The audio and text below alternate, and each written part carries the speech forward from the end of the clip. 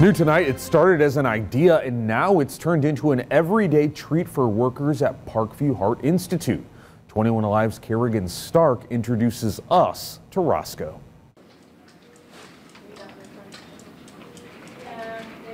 This is what Rosc-O's day-to-day looks like. He starts his morning with visiting his patients and employees too. We're told people working in the medical field have faced record amounts of burnout since the pandemic.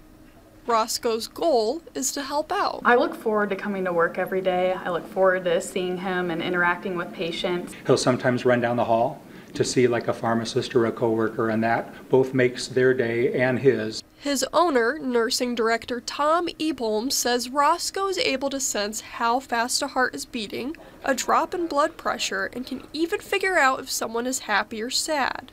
But when the vest is off, he just has that nice work-life balance between being a normal dog, a golden retriever, and then understanding that task here at work makes Parkview a better place. And they think the numbers will prove it. Right now, the team is gathering data on the effects of having Rosc-O around. I think it's going to make a huge impact on both our patients and our staff. I think the better our staff's mental health is, the better our outcomes will be for our patients. In Fort Wayne, Indiana, with 21 Alive News, I'm Kerrigan Stark. And the team worked with Rosc-O to get him qualified as a therapy dog. He's now certified by the American Kennel Club as a canine good citizen.